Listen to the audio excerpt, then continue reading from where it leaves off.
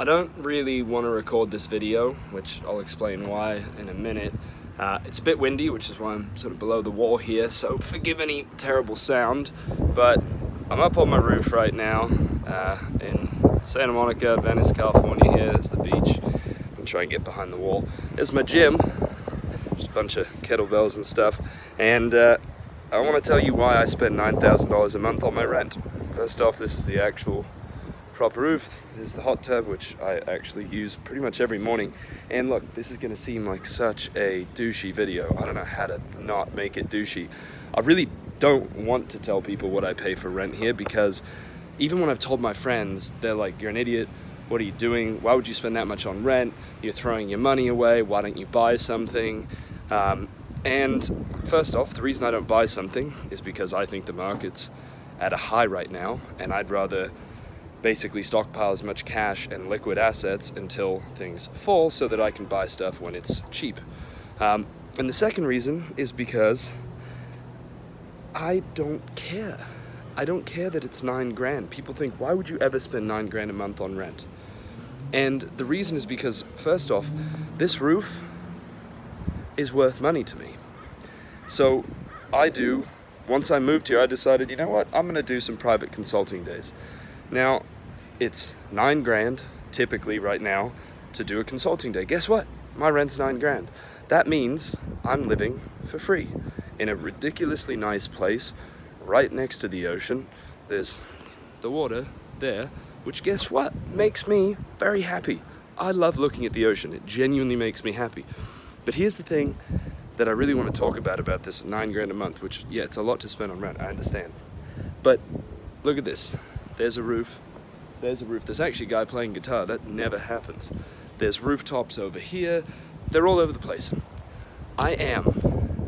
So I come up here every day. I wondered when I moved in here, am I going to be the person who's like, oh, I've got this great roof and I'm never going to use it. I'm up here every single day.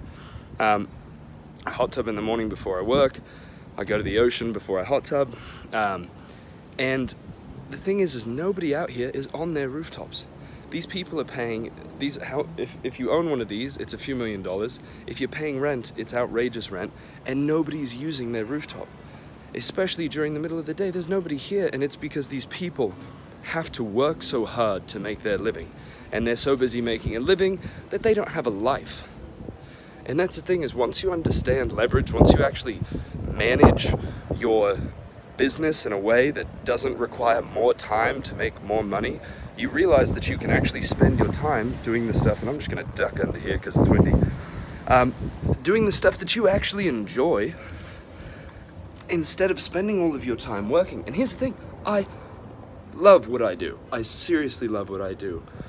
But doing it for more than a few hours a day is not more productive for me. It's just an idea that we've learned based on the Industrial Revolution. We've accepted that we're supposed to work 8 hours a day because Henry Ford was like, hey, you know how long somebody can twist shit? What am I, Scottish for a moment? How long can somebody, build cars until it's physically dangerous for them to do so? That's why 8 hours is what we accept.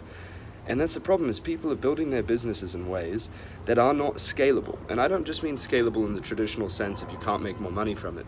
But even if they are scalable, the only way to make more is to scale up your time. So I don't build things that way, and I'm not saying I'm not the richest person in the world. I'm not even obviously near that. And I don't aim to be. I aim to make a great living and have a great life at the same time. And so when I look at something like $9,000 a month in rent, I don't think, oh my God, here's this massive expense. I think, how can I do that for free? And the way I'm able to do it for free is I have an email list full of people who, at least for the most part, really like what I have to say. They trust me a lot, and I've built that trust over time, but they're willing to spend $9,000 to $10,000 or more to spend a day with me hanging out on my roof, helping them with their business. So I literally take one client a month and hang out with them on my roof, and I pay for my rent. Now that's not the primary, obviously that's not the primary driver of my business. If I was only making $9,000 a month and spending $9,000 a month, that would be very stupid. But that's the thing, once you understand how to build an email list properly and manage it properly and build trust, build a relationship, you can do whatever you want to do with that list, you can sell live events, you can sell digital products, physical products, whatever it is that you want. The thing that, the absolute, like the real commodity that you have, the thing that you're developing with these people is trust. And when you have trust, when you're a trusted advisor to these people, you can do whatever you want. You can create offers, you can sell other people's products, you can help people, you can raise money for charity, you can do all sorts of unbelievable things. But it starts out with building a list of people who are interested in something that hopefully you're interested in, because it's going to be pretty boring writing stuff to them every day if you're not interested in it. It starts out with building that list and then building trust over a long period of time. Now, the cool thing is, by a long period of time, you can build trust in a day, 2 days, 3 days. You can do it in minutes or hours if you know what you're doing.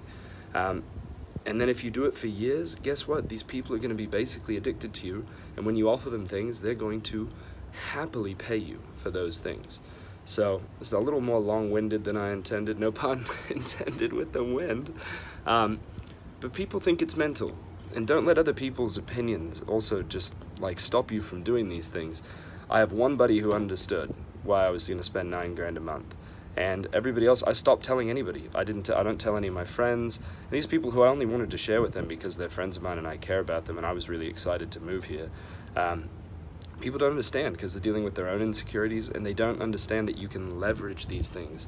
And it really comes down to having a group of people who trust you, who like you, who know you, who want to buy your shit.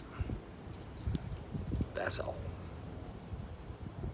1 Hour Workday is out now and available too, so if you want to get that 1 hour workday, do it.